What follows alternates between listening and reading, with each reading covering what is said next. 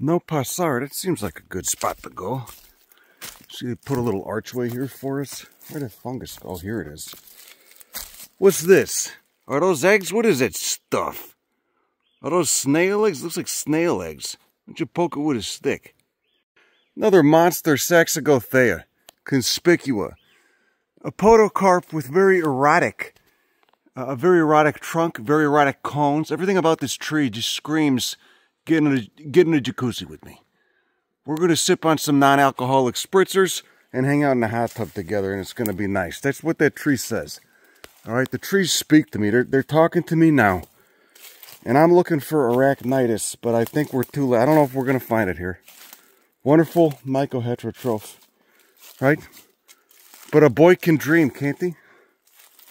See, this is the native rubus. You got that awful invasive one, and you got this little low-growing. Look, there's a flower on it, too. It's nice. I wonder what the fruit tastes like. Rubus is everywhere. Echina, another member of the rose family, Rosaceae. We're down here in South Chile. I don't know what our latitude is. What are we at? 40? 41? Looking at a rare and threatened species of conifer that grows in bogs. It grows in very wet areas. Okay, it's not like the Alerce can probably live a very long time, but it doesn't get that big.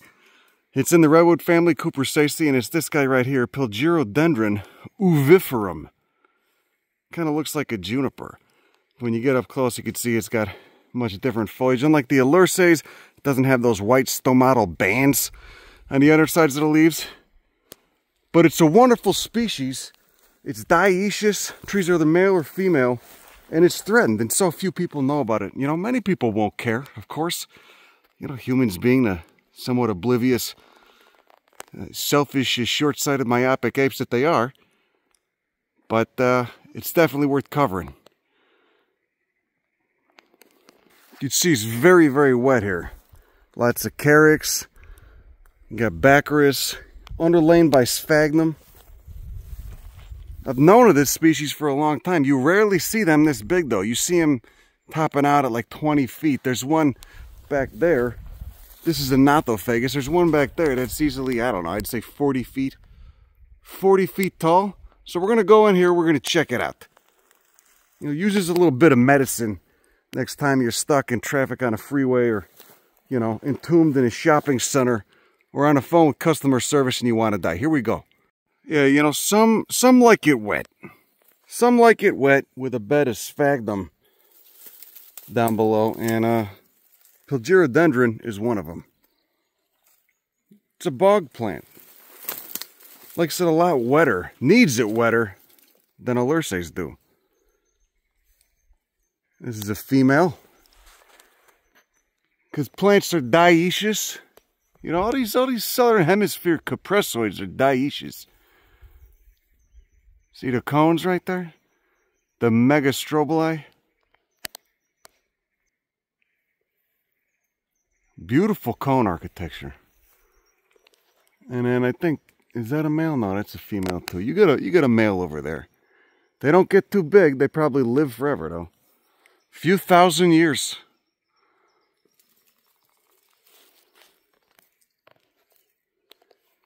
Lovely bark. Lovely bark, sir. I feel titillated. And we got an Escallonia, of course. Your resident bag Escallonia. It's a bag. God, there's just something about those scale leaves that gets me hot. You see, look at it. Even without the stomatal bands that Alerce has, it's still a very erotic tree. It just implies sensuality. Prick. See, Pilgerodendron is not a tree you're going to see in a forest. It's a bog plant. It needs a lot of saturation, como se dice nice. Your Escallonia. You got your Berberis up there. See the Berberis with the little... This thing ain't going to focus. Come on. There you go. There you go. See a spiny bastard. Bird dispersed fruits. Axillary leaves with petioles. There are petioles there. I do see petioles. You got spines. You got all this stuff that implies coevolution with mammals and birds. This is not, you know, that is kind of coriaceous. It does kind of hurt, you know. If I were to put some in my pants right now and walk around with it, I'd come out abraded. That's true. See, we got sedges here too. We got carex.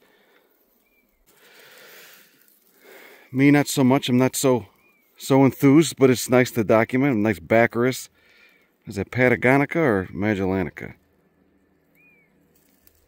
It's a female plant. Whatever, which of those two species it is. Sphagnum everywhere. Because you get these little islands of sphagnum. It's kind of dry right here. Oh, it's starting to rain. That's nice. And not a lot of Pilgerodendron though. Just maybe 4 or 5 plants. Oh, you got a couple other ones over there. You got one up there. Here's that Impetrum, some dwarf Nothofagus. Just seen this little bug, bright orange, dipping around on it. I don't know where the hell he went. You got away from me. Oh, this is dense. You got Chescea everywhere, Berberis. What is this? Oh, this is Nothofagus. Wonderful assortment of leaf lichens, though. You look good, sir. You got Pilgerodendron in there. Yeah, this is dense, man. I don't even know, I don't know if I want to go in there. No ticks. That's been nice. Just horseflies. Just obnoxious horseflies. Drymus. What else we got? Can you go in there? What's the biggest Pilgerodendron? I don't know. This species needs a lot of water, evidently. Yeah, there's a little drainage here. There's a little stream. Saxagothia. Of course, there's that large Pilgerodendron. That's about, what is that? 2 feet at the base? No, that's an Nothofagus, actually. That is the Pilgerodendron. God, I love this tree. What a gorgeous species. Luzuriaga radicans. This climbing vine. Alstromeriaceae. Those white striations on the inner sides of the leaves. There you go. Beautiful beast. Very tannic water. Look how orange that is. A lot of stuff dissolved in there. Lots of organic material. There's the base of it. This beautiful bee. Oops. I just broke a little twig. It was dead, but still. Leave no trace. Right? God, how old? I don't see any Pilgerodendron recruitment. See, I'm not seeing any Pilgerodendron recruitment anywhere. No little guys, no little seedlings. How long did they last on Antarctica before it froze over? What was an Antarctic bog like during the Oligocene? Nobody's asking these questions. Nobody wants to know. Nobody's curious. Everybody's preoccupied with bullshit. Look at that beautiful bark.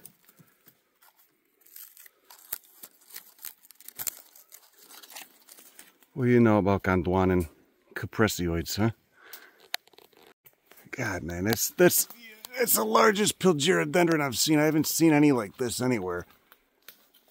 Just covered in mosses. It's thick down here. You got your Chescea, South American bamboo everywhere. Wonderful habitat. Maybe not so rich, but wonderful habitat. You don't want to miss anything. It's just, how deep is the layer of organic material too? See, look at that papery bark. Beautiful architecture to those female cones. Those decussate bracts. Little triangles alternating. Pairs of triangles, opposite pairs of triangles alternating at 90 degrees. You got a little bit of white stomatal bands on the top. Just barely enough wax. This guy doesn't like drying out. We got Gunnera magellanica, of course. From the weird order of angiosperms Gunnerales, we got Impetrum from Ericaceae. We got Gaultheria from Ericaceae. The little ursulate, bell-shaped flowers. Oh, those already with the fruit. Edible berries. Oh, here's staminate flowers on a gunnera. So this is a male, because I believe Gunnera magellanica is dioecious. See those? It's done. It's spent, but there you go. It's a tall inflorescence. Is it wind pollinated or insect? Oh yeah, there's another one. Look at that. We've only seen females. Only seen female plants. Oh, these are all males. This whole colony, maybe it's all the same colony. This whole colony is all males. It's starting to pee on us now. That's fine. You know, on the slopes of this andesitic hillside, we got a valeriana going off. Let's look at those tiny flowers. Oh, somebody's fruit's wind dispersed, huh? Looks like a little dandelion akene. There's the leaves. Oh yeah, just coming from her. It's acaulescent. There we go. Nice close up of the developing megastrobili, the developing female cones on Saxagothia. Oh, it's monoecious. Look, it's got male cones back there too.